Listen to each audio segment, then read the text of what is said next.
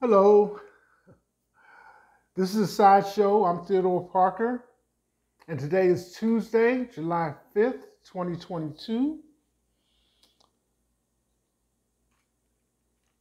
Around here, the temperature is about 88 degrees. There's sunshine going up to 95. Feels like 97 when it gets there. We're talking about masks. I've changed the color of this one from light to dark, black. As long as the positivity rate in this area or in your area is 5%, is above 5%, I do recommend that you wear the mask. Along with that, monkeypox vaccine is available. If you're in that community where it has been detected, then a vaccine is available for you to take advantage of. This has been a 4th of July weekend,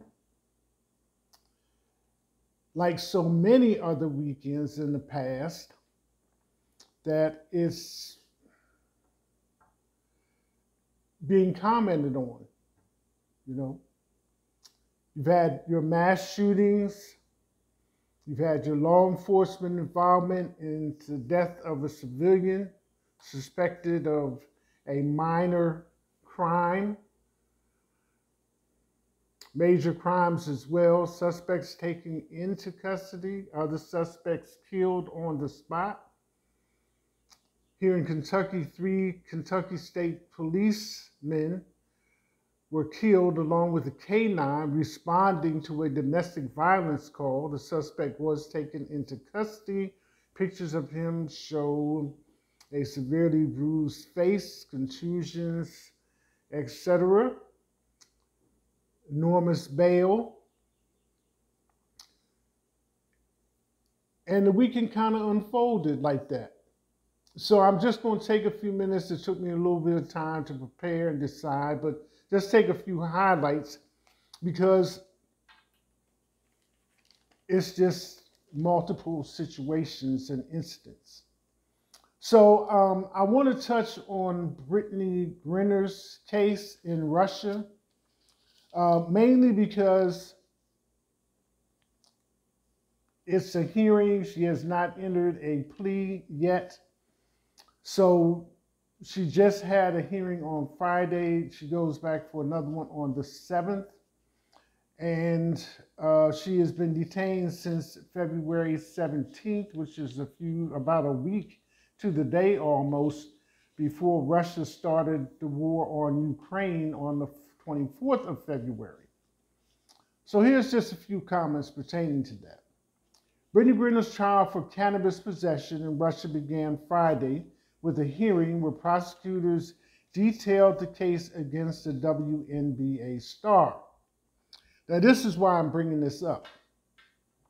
Being sufficiently aware that the movement of narcotic drugs is not allowed, no later than February 17, 2022, at an unspecified location, under unspecified circumstances, from an unidentified person, Griner brought 2 cartridges for personal use, which contained 0.252 grams and 0.45 grams of hash oil, totaling 0.702 grams, the prosecutor said. So with all those numbers being thrown at you behind the decimal point, all totaled up don't make a whole number to go in front of the decimal point. But being said, be that as it may, the proposal was to swap Griner, Anthony Blinken, who's the Secretary of State, and add Paul Whelan, who was serving 16 years for an espionage conviction, could be part of a trade for Russian arms trader Victor Bout. I mentioned him before as the merchant of death or death merchant, who's serving 25 years in the U.S. for conspiracy to kill U.S. citizens and aiding a terrorist organization. So you may have been aware that Brittany Griner sent a letter to the president stating how she felt being there in a Russian prison and wanting to come home, and concerns about her wife and so forth and so on, so that you can access as you will. The next big item, they went to the parade with their families to celebrate America. A legally purchased gun massacred them. The gun was used to massacre 6 people and wound dozens more at the Highland Park 4th of July parade was purchased legally. The city's mayor said as heartbroken families, friends, and family of the victims began to speak out about their agony in the aftermath of yet another mass shooting. On Tuesday morning, Highland Park Mayor Nancy Rotering used an interview on NBC's Today Show to reflect on the horrific slaughter in her quiet Chicago suburb.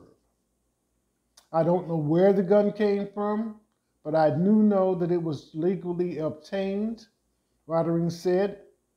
I think at some point this nation needs to have a conversation about these weekly events involving the murder of dozens of people with legally obtained guns. If that's what our laws stand for, we need to re-examine the laws. Duh, don't you think?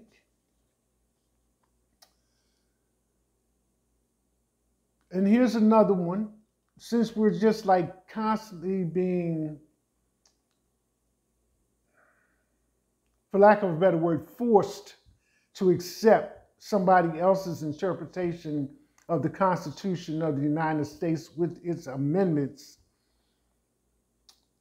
our opinions are suffering. In the sense that if you have an opinion that is for the safety and longevity of life of others, that opinion seems to suffer in the face of people. And I can't even find a rational answer, a rational reasoning for it. I mean, I've stated it on before. I realize I'm here on YouTube now. And if you follow the program, the Sideshow, then you can access some of my most recent comments from Facebook, where it normally airs. But this is hard to take. Second Amendment being what it says the right to bear arms. It doesn't specify what those arms should be. One politician did say, I would go back to the musket rather than have all of this going on. So I kind of agreed with her, because that is my substitute idea. It doesn't guarantee your right to bear arms, does not guarantee you to have weapons of war. It just says right to bear arms. So moving on to another heartbreaker, the circumstances notwithstanding. Why officers shoot what might seem like an excessive number of bullets at suspects. Akron, Ohio. What began as a routine traffic stop turned into a public safety issue, police said, when a shot appeared to have been fired from Walker's vehicle during Jaden Walker vehicle during the pursuit.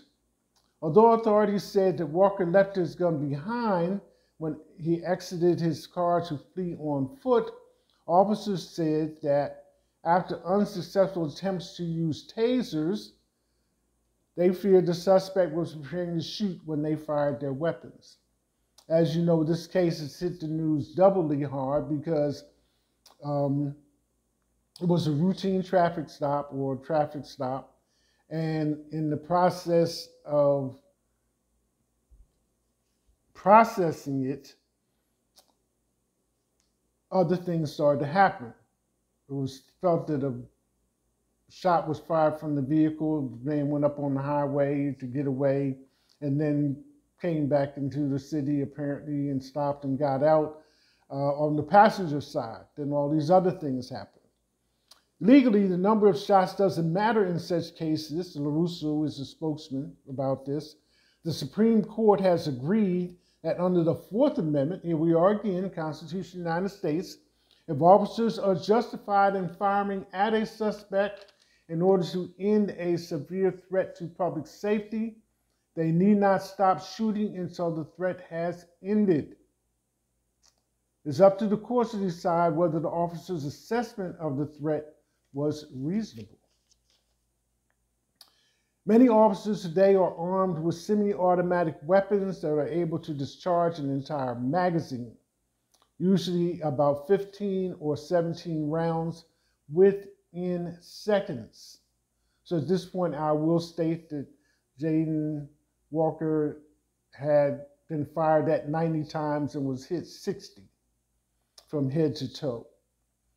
Within seconds, said Abayashi, who also works as a use of force consultant to law enforcement agencies. So all those events over the weekend, were tragic to say the least, and definitely attention-getting. And then there's one or two more I wanted to add. 10-year-old girl in these United States needs an abortion. I don't even have to clarify the circumstances at 10 years old. Another situation that came up was a truck driver had abducted a 7-year-old girl and was riding around for days with her in his truck compartment, assaulting her sexually. So that's just a spectrum of events that have gone on over the weekend or the past few days that the public has been subjected to and been made a part of because of decisions that come down from places like the Supreme Court and other people in authority or in position to say no or be reluctant or non-compliant and irresponsible when circumstances and facts are plainly in their face. I have looked at it, turned it upside down, sideways, backed it up, brought it close, and nowhere in my little pea brain can I come up with a reasonable answer for why decisions are made like this or lack of decisions are made like this by people in authority. So protests have been all over, gun ban, abortion hit, and Alito leaked the draft, or the draft got leaked from Alito's office and ended up being announced by Thomas. So it's then you got the January 6th hearings going on. So July 4th weekend is over. It is Tuesday, July 5th, 2022. That's it. Hashtag